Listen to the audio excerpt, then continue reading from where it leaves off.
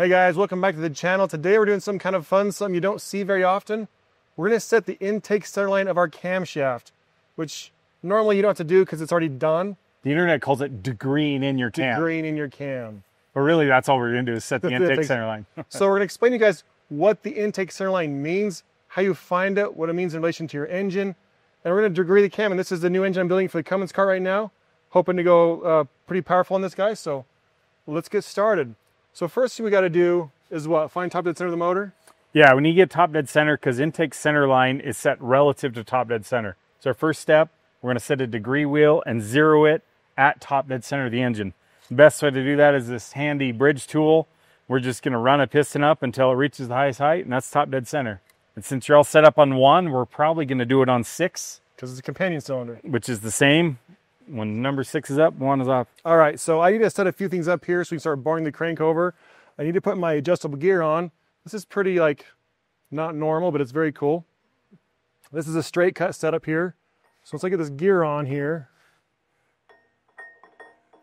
I'll kind of be closer. Come here, you. There you go. There we go. Okay, now that that's on, I'm going to put on the dampener so we can actually bar this thing over. Do you have a PVD magnetic degree wheel?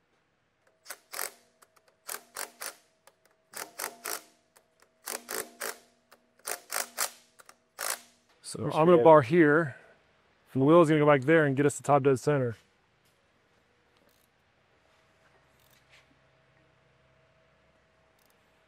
So what we're going to do is go a little bit before top dead center, a little bit after top dead center, and split the difference because there's dwell time where it kind of sticks to the highest for a couple degrees. We want to get right dead at top dead center.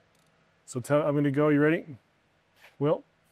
Yeah, you're just going to go to measurement on that, the same measurement. Okay. Stop, and I'll tell you. I'm going to go to 40 on that thing. I'm going to go down to 40.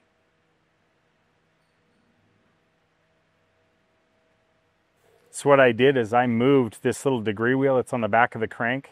I moved this to TDC when we were close. He just moved it to 40 thousandths before, and it moved to 5. Now go the other way. If this goes to 5 the other way, then we are exactly at TDC.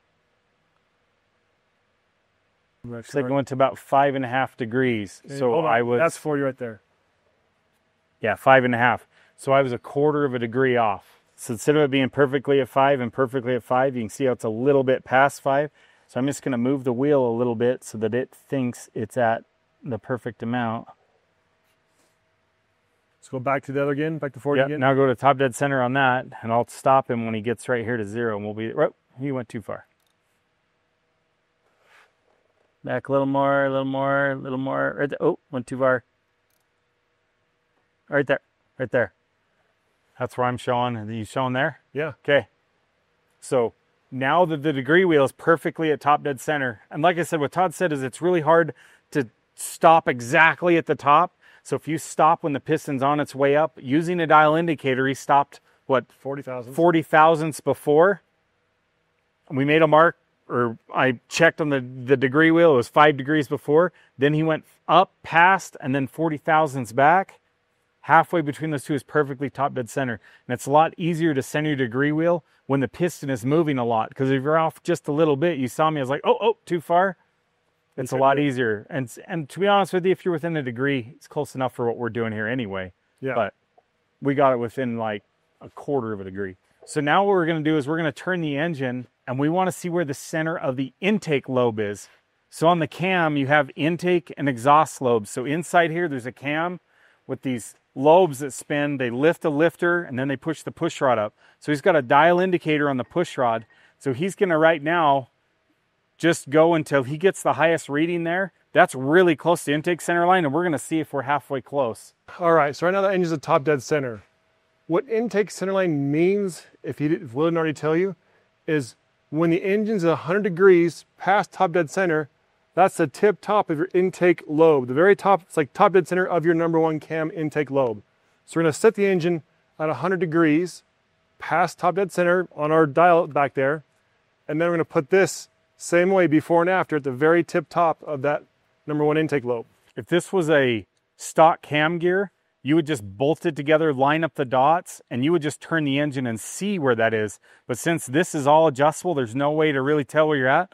We're just going to inadvertently move the cam to the top. We're going to move the engine to 100 where it should be roughly, and then we might have to jump a tooth or something if you can't bolt the cam gear together there. Yeah. So if you come over here, we're just going to go to 100 degrees clock. So he's going. So now this is the bigger number. Since we're on the back, it's backwards, a small number. So 10, 20. Well, he's at 20 now. So keep going. 30, 40, 50, 60, 70, 80, 90, 95, 96, 97, 98, 99, 100. So see how the number started over? It gets to 90 and goes over. So it's a little confusing on degree wheels, but we started right here at 100. In fact, it looks like it's slacked back slightly and it has fallen to about 99.5 now. That's close enough for what we're doing now. Okay, so he's going a little more, going 101.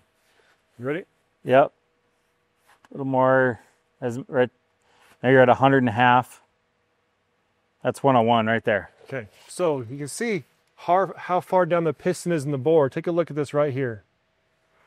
So this is where the piston is when the intake valve is fully open. It's pretty far down. So now he's putting these cut-off bolts, low profile head. So it can actually fit behind the cover. And he's just going to tighten down one or two of them, and then we're actually going to turn the crank and see where intake centerline is. So we're really close to 101, but to be honest with you, the gear latch stuff, we might be off by 1 or 2 degrees. Yeah. We're going to find out real quick. No, we've lost that. We got to get it again so we can torque these things. You can make that one into it in about 3 seconds on the lathe right there. Yeah. I guess you're not going that tight yet. All right, cam gear is locked to the cam, which is now on the crank. So as we spin the crank around, we can verify stuff. So now that it's there, we're going to do the same process we used to find TDC, except we're not touching the degree wheel.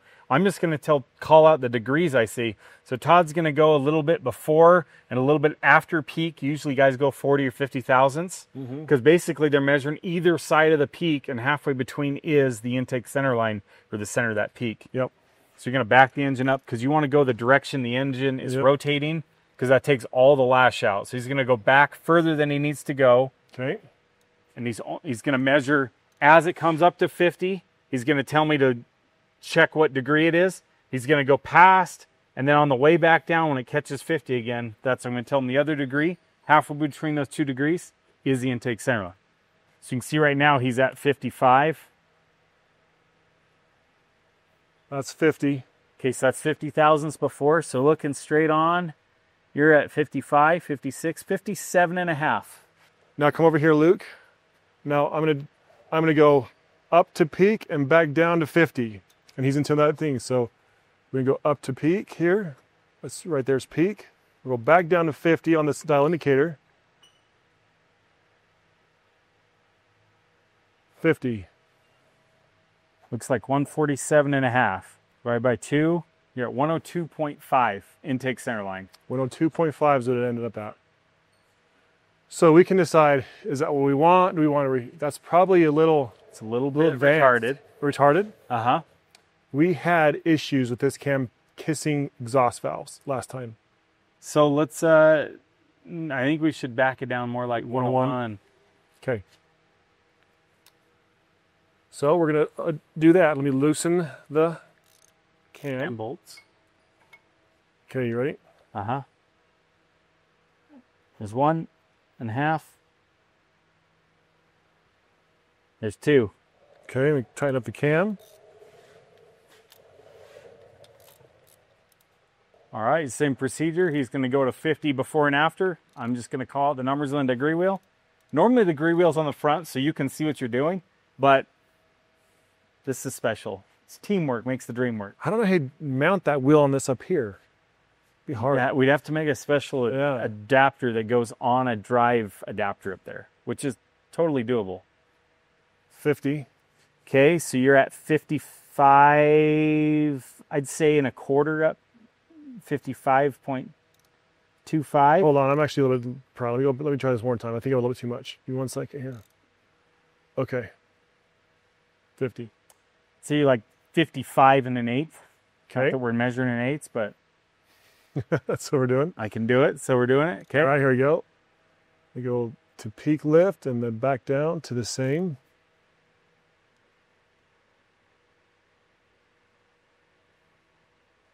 Okay. You're at 145. You're at 100.06 degrees. Point, so right at 100. You're right at 100. You technically round to 101, just barely. 100, is it 100.6 or 100.06? 100.06. So that's runs to 100. Oh, round to 100.1. Yeah, so it's 100. It's 100. So we got to go 101. We have the tools. We can do this. We want 101. All right. All right. You ready? Okay. More? It's a half. More? That's 3/4. That's a degree. Okay. Maybe ever so slightly under, like 0.9, which is exactly what you wanted. Perfect. All right, here we go. Back to this. Okay.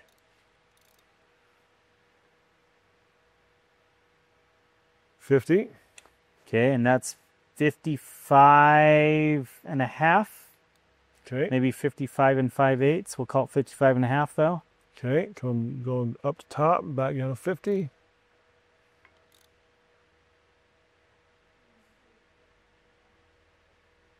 $50. It's like 145.5. You're at 100.5. So we picked up 0.5 degree, 0.44. So we need to go another half degree advanced on the cam. Yep. All right, ready? I get it? Quarter maybe. I'd say that's like not quite a half, like Okay. 3/8 or so. Right there. Just so you know, this tape trick, legendary. It works so good keeping the valve straight. We did all kinds of stuff to keep the valve straight, and we got the tape. No more issues. We're doing that trick. We just figured it out. Yeah, like, well, because the pusher was floppy, right? Yeah. And so we were trying to figure out how to keep it straight. I got a piece of tape, put a hole in it. It's like, this works really good. So anyway, Guide plate. little tape works really good. 50. And now you are at 146 on the dot. So by 2, you're at 101.0625. So 101.1 is your average. All right, we're going to call that one good. 101.1. So now my cam is set to 101 degrees intake centerline, which is good. So now that's done, I can button the rest of the motor up. And if I don't like how it runs, maybe I feel like, hey, it's a little bit sluggish on down low, I can advance it, and that'll give me more low end power. Or if I want more top end, I can retard it, it gives me more top end power. Just kind of dial in your cam for what you want to do. Again, most of you guys are never going to have to do this because you have a keyway on your cam that indexes it to your hub, or I guess it's just the camshaft itself, not even the hub. But they do sell offset keys, so you can go like a degree, a couple degrees one way or another. If you want to try it yourself, you can do that. Or you can verify when you're building your engine that the cam is actually ground on the correct intake center line, because sometimes cams get off in the grinders and stuff. I mean, there's manufacturing tolerances. Yeah. There's stack up of clearance problems on the gears. I mean, you could be off. I've had stuff off as much as like 3 degrees from what the manufacturer claimed. Wow. And we put a different gear set on there, and I came to find out that my crank gear has also slightly sheared and moved a little. Yeah, these so that 12 valves. That was part of it. So, like I said, it's a good thing to check, but it's not common to cause issues. Yeah. So, anyway, next time you see this engine, hopefully we're making dang near, I don't know, 1750, 2000 horsepower with this bad boy. So, it's going to be coming to a track near you soon. This is a Hamilton competition block, too. Which we had to make work. And I will say, I'm pretty excited about this. It's got a way thick deck up top, which is awesome. The bottom end, all the webbing is beefier. We had to do some clearancing, we had to do some special machining, which makes them kind of hard. But in the end, there's a lot more metal here. Like, a lot of machine shops hate these blocks because they're hard to work with. But as a performance enthusiast, if it holds more power, double thumbs up. So we're excited to try it. Hopefully make some big power with this bad boy. So anyway, thanks guys. I hope this is interesting to you. Kind of learn what intake centerline is, how to degree a cam in. It's these words you are hearing probably. Maybe you didn't know what they were. Now you do. And anyway, hope you like the video. Subscribe, tell your friends, share us, all that good stuff. And we'll see you next time. Thanks guys.